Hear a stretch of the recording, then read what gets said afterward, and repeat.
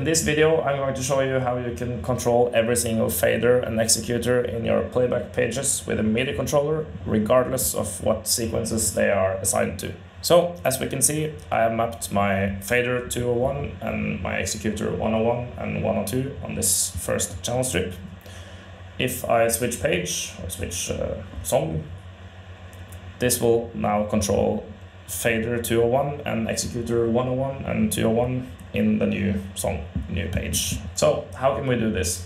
If we go into our MIDI settings, we can try to set up a MIDI remote for a specific target. We see that we can only control one sequence per command. That makes me, in my case, limited to only being able to control 8 sequences in total with these faders and these sections of buttons. So what you want is your controller to be able to control every fader and executor in just the current playback page and not necessarily be assigned to a specific sequence. There is a way to do this, and we are not going to buy any software or download any plugins for the GrandMA3, but we will have to download a third-party software called Chataigne. This is open source software which is free for download. I will put a link to it in the description of this video. The purpose of this is to translate these MIDI messages to OSC messages, which is way more flexible and versatile and way more practical for controlling the GrandMA3, in my opinion.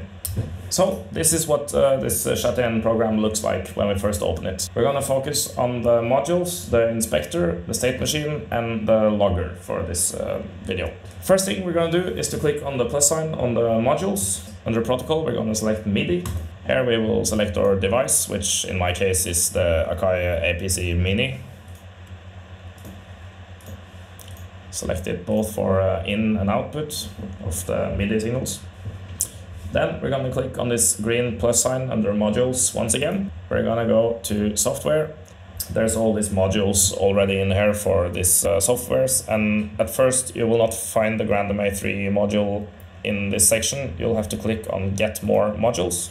And in this list you will find the GrandMA3. So you just click on install here, and after this you will find it under software at the bottom here. So we open this module, then we click on log outgoing, and we're going to make sure the OSC output is set to 8000, and we have selected local as the host in the OSC output section.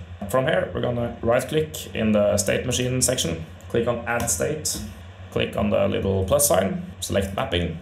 We're going to go to filters, we're going to click on remap, then we're going to click on this little green plus sign in the output section, and click on GrandMA3, and here we can select what we want to control. So as I have done now, I have just selected like fader 201, executor 101, executor 201, and then 202, 102, 202, and so on. So I'm just gonna show how I set this up. Now we can click on learn under the input value. We can just move the fader we want to map. Then we can click on this plus sign under outputs, and then we can select move executor fader. We see that it's already set to 201, which is what we in this case want for this fader. And then we can set up the rest of our faders from 202, 203, and so on. Now we can click the green plus sign at the state machine again, choose mapping. We can call this, for example, fader 201, and then we can call this fader 202. And now we just go through the same process. We select fader 202, learn, and we use the fader we want to control fader 202 with. And then filters, remap, under outputs, we select move executor fader. And then we select 202. Same principle goes for the executor buttons, like 101 and 201.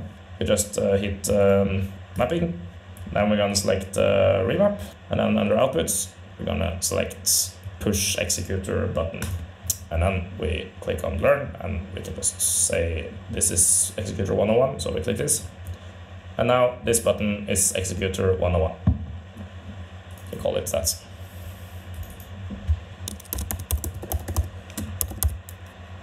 When you have set up all your faders and executors, make sure that they are all set to page number 1. The output section is limited to a maximum amount of 9 pages anyway, but for us to be able to dynamically change from page to page and switch back and forth and still having our faders operate just the executor number, we will have to set it all to page 1, and I will get back to why in a second.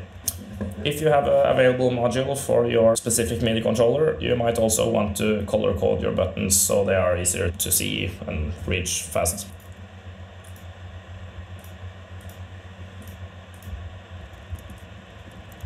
Now that we got all of this set up correctly, we are going to go into GrandMA3.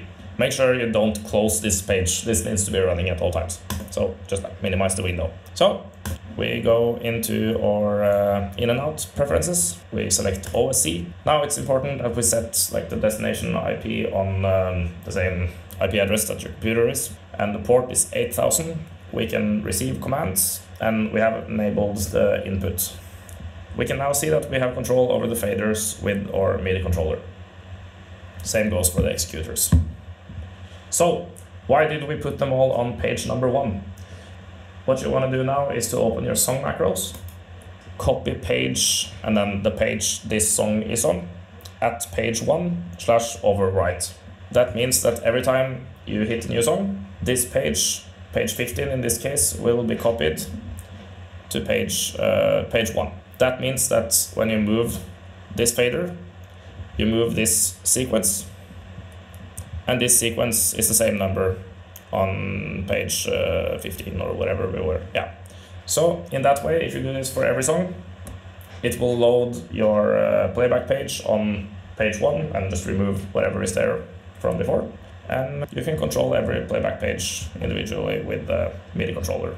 The last thing you can do to really make the most out of this is to make some appearances that you can assign to your sequences.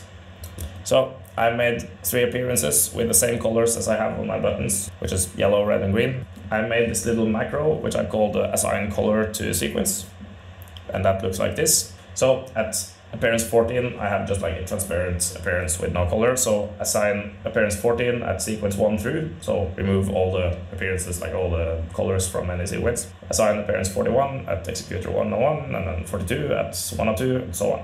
And then if I go back into my song macros, we see this is the last command in the macro.